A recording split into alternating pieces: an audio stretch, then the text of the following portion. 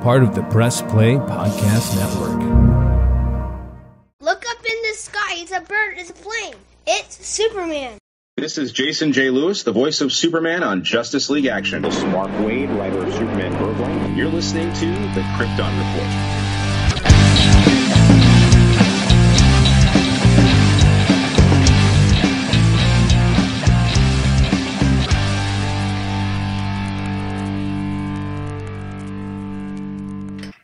Hello there.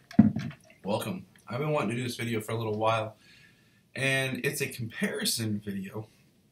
And what it is we're going to be looking at three origins of Superman, that kind of overlap and reuse each other. And if you notice, I'm wearing my Superman issue number 1 t-shirt, because that's one of the issues we're going to be talking about. Another issue we're going to be looking at is Action Comics number 1. And if you know the history, they kind of reuse certain panels, plots, and everything for the two stories. But something we're going to look at that you may not have thought of is the dailies. Now, I had this book a long time ago, and it went missing during a move, and my amazing wife, Jania, got it for me. Because there's something very cool and unique about the dailies, that Superman was the first comic book, but also, he was in a comic strip that you'd look on the Sunday paper, or in the daily paper, because these are the dailies. There's also a book of the Sundays that are in color. The dailies are in black and white. The other thing that's interesting about the dailies is if you study it, it looks like artwork by Mr. Schuster. And it's not. It was actually contracted out, part of their art program. So it's something to look at. So we're going to look at first the dailies. And another thing I like is look at the colorization of the S on his chest here. And when you open the book, yeah, that's right. I also bought this. I have a thing for used books, and I think it's cooler to have a used copy of something when it comes to a book than a new. And my wife, when she bought this for me, found it from a library that was selling it, so it had a little bit more meaning to it. Now this is Superman the Daily strips, numbers 1 through 966, 1939 through 1942.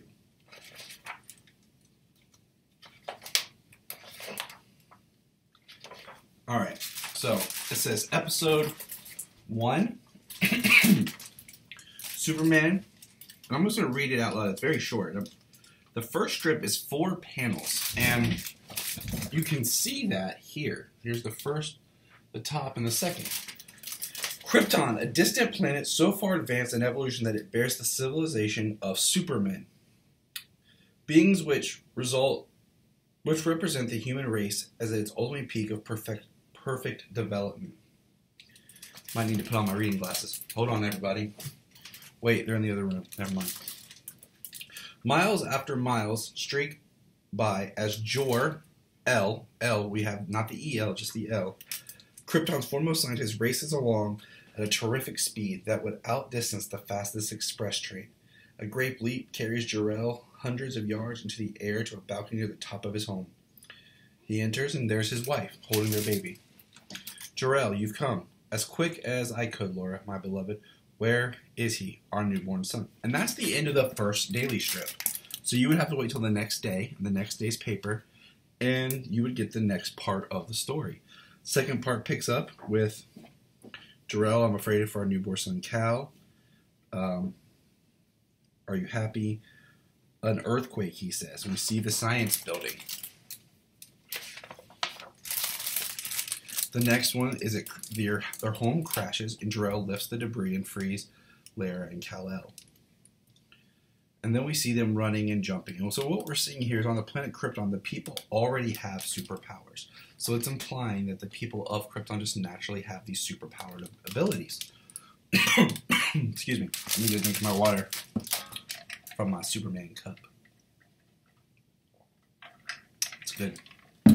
Cucumber water. Tastes like I'm eating grass, but it's good for you. Jor-El tells Lara his plan. So now we are 1, 2, 3, 4, 5, 6 days in. 7, 8, 9, 10. On the 10th day, we're getting the ship being rocketed from Earth, or to Earth from Krypton. We see him go to the Science Council. The 11th day panel is just the ship in space. And on the 12th day is one that we'll bring up, because the 12th day, here, bottom, is where we get traditional Superman, okay? So we have the sleeping baby is rescued by the burning spaceship by a passing motorist and turned over to an orphan asylum. That's an interesting thing, that the orphanage is called an orphan asylum. Keep that in mind, people. Good heavens, it's a child. Attendants unaware the child's physical structure is millions of years advanced of their own are astonished by his feats of strength. When maturity was reached, Clark Kent discovered he could easily leap 1/8 of a mile, hurdle a 20-story building, raise tremendous weights, but run faster than an express train, and that nothing less than a bursting shell could penetrate his skin. Early, Clark decided he must turn his titanic strength into channels that would benefit mankind, and so was created Superman, champion of the oppressed, the physical marvel who had sworn to devote his existence to helping those in need. All right. So, as I flip through the first dailies here, and we're going to be coming back to this, because now we're into other features. Now, for example, we're in the dailies, him running on the wire, okay? We have that.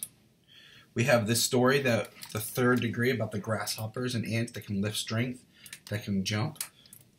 We have him in the gangsters. We have this familiar pose right here in this panel. And then we have this familiar car incident right here. Now, I did this video because it's very interesting, so comparing so many different books. And we have him with Lois, and we have Superman. And it says, Man of Steel begins a startling new adventure Monday. Don't miss it. So that's kind of the origin, okay? Because we're in episode 1, okay? If you notice, when we first started, the way the dailies were done, episode 1, Superman comes to Earth. And then, so the whole first episode was this. Episode 2 was War on Crime. So I'm going to put this over here, okay? And that's the daily. Now hold on, we'll go get Action Comics. Action Comics number 1 sweatshirt, bring in the representation. We're looking at Action Comics number 1. I got this handy. I have a really awesome Action Comics number 1 reprint. Of course, I own it digitally, but this was handy and quick to get to. So, I'm not going to go through the whole Action Comics. We reviewed that a long time ago. But notice the first page. The first page right here. I'm going to close up to the camera. The first page is the same panel that we saw of him chasing the train, using the same dialogue, with a little tweaking. He can leap 1/8 of a mile, hurdle a 20-story building, raise tremendous weights, run faster than an express train, and that nothing less than a bursting shell can penetrate his skin. Early, Clark decides he must turn his titanic strength into channels that would benefit mankind, and so has created Superman, champion of the oppressed, physical marvel, who has sworn to devote his extensive existence to helping those in need. Can't read. So look at that. Same art, slightly different, colored here. We also have the same piece here that explains the theory of the ant and the strength. I find that very fascinating. The orphanage here. When the attendants, unaware of the child's physical structure, was millions of years advanced of their own, were astounded by his feats of strength. Now I go back over here, and it's not the exact same. Like I said, you have basically like a ghost artist. So we get into the story. Okay? And notice how it starts, Action Comics 1 starts, as a distant planet was destroyed by old age, a scientist placed his infinite son within a hastily devised spaceship, launching it towards Earth. Now, Action Comics, we know, came out in June 1938 is when the date was, but it was actually printed in April. The daily here says copyright 1939. As we discussed, that the dailies are 39 through 42, so that's a year later. And then we'll get to Superman issue 1. Now, we'll get into the story, and we see some altered familiar panels with the car, which is most famous because of the sweatshirt I'm wearing. Okay? We see him with a thug, very similar to the Page, but not the same. And then we have the Zatara story. Okay? And that's Action Comics number 1. And then we're into Action Comics number 2. And it's a completely different story. And why I say this is we have more interaction with Lois in Action Comics 2. And then we have more. But the biggest thing I want to say is there is no Krypton reference like we got with Superman in the dailies. Now, I'll be right back with Superman number 1. Oh, and I'm back with the Superman 1 t-shirt. That's right. It's time to look at Superman issue 1. And I know there's a little bit of glare. I do apologize. I do have this one digitally. I would love to have a physical reprint copy. It's just nice to have those. I love how DC for a while was doing the $1 back issues of like reprints. Those were great books I was able to buy with my kids because, you know, they're young and they'll tear stuff up. But they were getting great stories with characters that they love, and a lot better than paying $4 and $5 for back issues of stuff that they're going to love, but they're going to tear up because they're kids and they keep them in their pocket and carry them around. But yeah, Superman is number 1. So Superman number 1. Okay, I believe it came out. I was looking for, but it's not here on my tablet. So just give me a second. I believe it came out in.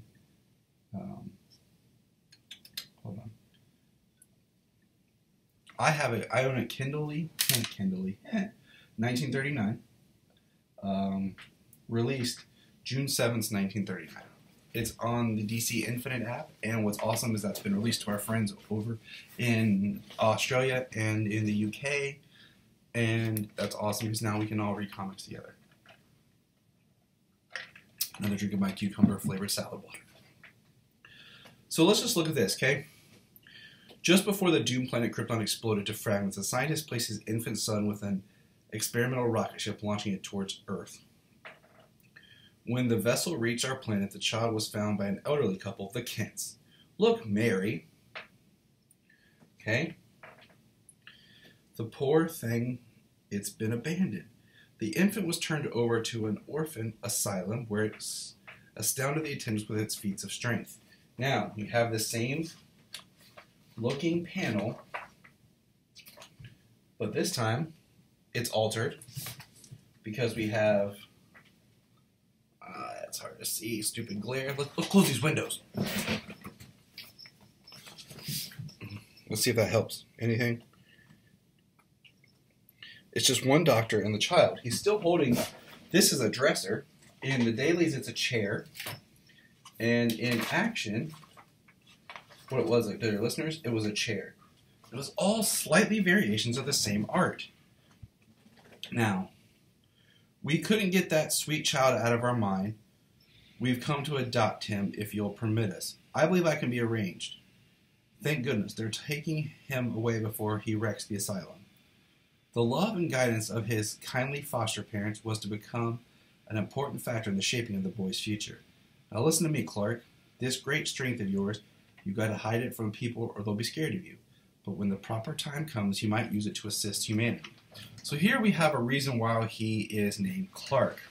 The other, he just became Clark. We weren't in Action. We didn't know how he got his name, which is an interesting I'll admit, like, it's an interesting way of approaching the story. The next page, it says, as the lad grew, he learned to his delight that he could hurdle skyscrapers, leap an eighth of a mile, raise tremendous weights, run faster than a streamlined train, and nothing less than a bursting shell could penetrate his skin. He's at the doctor's office. They're trying to give him a needle. And then this is new. This is added because this is the first origin here that we're getting the backstory. So let's look at this. Action came out. The dailies gave us Krypton. Superman gave us the Kents. The passing away of his foster parents greatly grieved Clark Kent, but it strengthened a determination that had been growing in his mind. Clark decided he must turn his titanic strength into channels that would benefit mankind, and so was created Superman, champion of the oppressed. The physical marvel had sworn to devote his existence to helping those in need. And then right here we can look, and we're seeing similar panels to what we looked at before. Now the next one jumps ahead, very similar to Action, with a lot of the same beats, with Clark and Perry. But it follows a different path.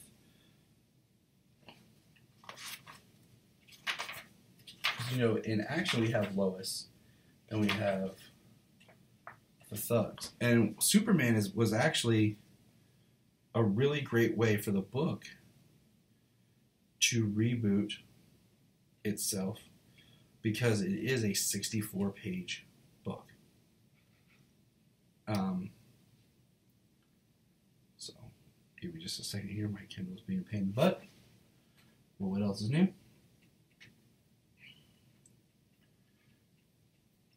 My iPad has officially won't let me use the app anymore for a lot of things, so it's become very problematic. So I'm going to pull it up real quick here. Hold on my DC Infinite, since my iPad's being butt. But as we look in Superman #1 here, and on my laptop, you'll see what? I know there's glare, and you're seeing like the famous car. Right here in we are seeing the car scene again. So what I find most interesting is with Superman #1, there's the car over the head, is the fact that we get so much more of Superman's story, and it gets pulled from the early Action comics, and I won't dive into everything because that's not what we're really here to dissect. But the idea is it gave them a chance to tell more Superman's history, but we didn't get any more Krypton. So that was my video presentation I wanted to do for Action Day, but I was sick. I've been having some health issues. I had some surgery done in my mouth that didn't go as quickly as planned, but that's another story. So here it is. Sorry it's late, and remember, Look up in the sky. We just want to say, if you've enjoyed this podcast, please check out other podcasts on the Press Play Podcast Network. Remember to check out Krypton Report on all social media platforms. Go to linktree.com/Krypton Report. You find all of our information right there. And if you want to keep Krypton from exploding, join our $1 a month Patreon. That's right, for $1 a month, you'll get extra special content that you don't get on the main show, like movie commentaries and whatever else comes out of our mouths. So check it out, patreon.com/Krypton Report. If you are like Tyler and James and can't get enough super talk, check out these other podcasts: Digging for Kryptonite, Supergirl Radio, The Last Sons of Krypton, the Superboy Legacy Podcast, All-Star Superfans, Superman the Animated Podcast, The Aspiring Kryptonians, Always Hold On to Smallville, Caped Wonder, The Geek of Steel, and Truth, Justice, and Hope Podcast.